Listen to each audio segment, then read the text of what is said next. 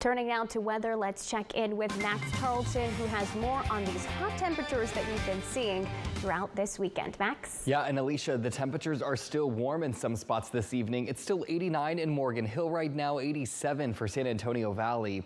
You can see the Salinas Valley still hanging on to temperatures in the low 80s. Salinas 73 though right now, 70 for Watsonville, 71 for Santa Cruz, and you can see the Monterey Peninsula about 79.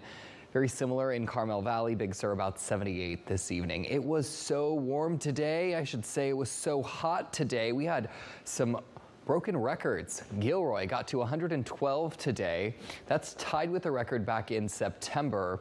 But for the daily record, it beats it by 8 degrees, and it was set back in 1977. King City was 110 degrees today.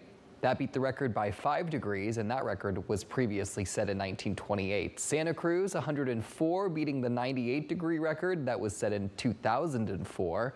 And also in 2004, Salinas had a high of 97. Well, today, we blew that out of the water by about 6 degrees, 103 today in Salinas.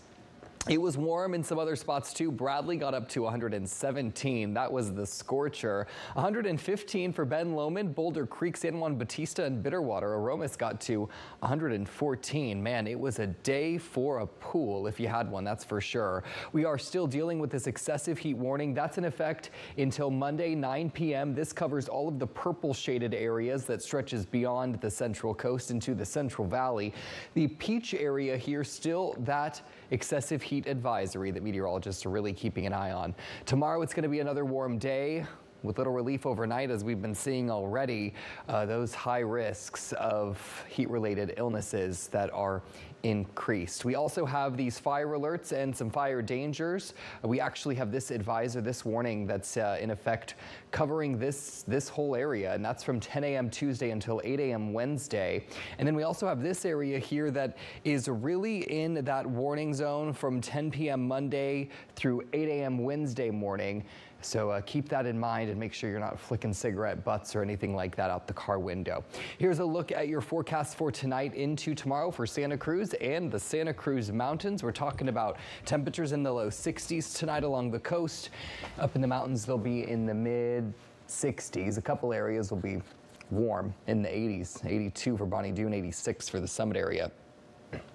Tomorrow, though, it'll be warm for Santa Cruz, 93 in the higher elevations. Will be in the 100s, 110 for Boulder Creek, 108 for Felton. As we move on down the bay, you can see overnight temperatures will remain in the mid to low 60s along the coast. Inland will be a little bit warmer. Tomorrow, though, it'll be warm for Hollister and Gilroy, 109 expected, 96 for Salinas and Marina, about 80 degrees. Overnight temperatures will remain in the mid to low 60s on the Monterey Peninsula. Tomorrow, though, things will get to the upper 70s and low 80s, 89 for Carmel by the Sea.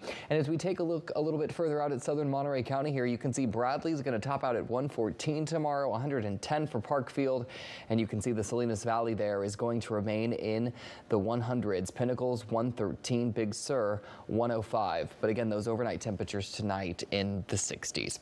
Taking a look at the next 7 days, your Monday along the coast, like I mentioned, will be in the 80s. We'll be back down in the 70s by your Tuesday, and then we'll be in the low 70s to finish off the week. Those overnight temperatures will start off in the 60s this week, but they'll drop down to the mid 50s by the end of it. Taking a look at the inland areas, we're dealing with some hot temperatures with some breezes. 107 on your Monday, 67 overnight, and then we'll see the temperatures start to fall. 96 for your Tuesday, 86 for your Wednesday. We'll be back in the 90s to kick off next weekend, but those overnight temperatures will drop down to the mid 50s as we finish off next weekend. That's a look at your full forecast. Alicia, back over to you. All right, thanks, Max.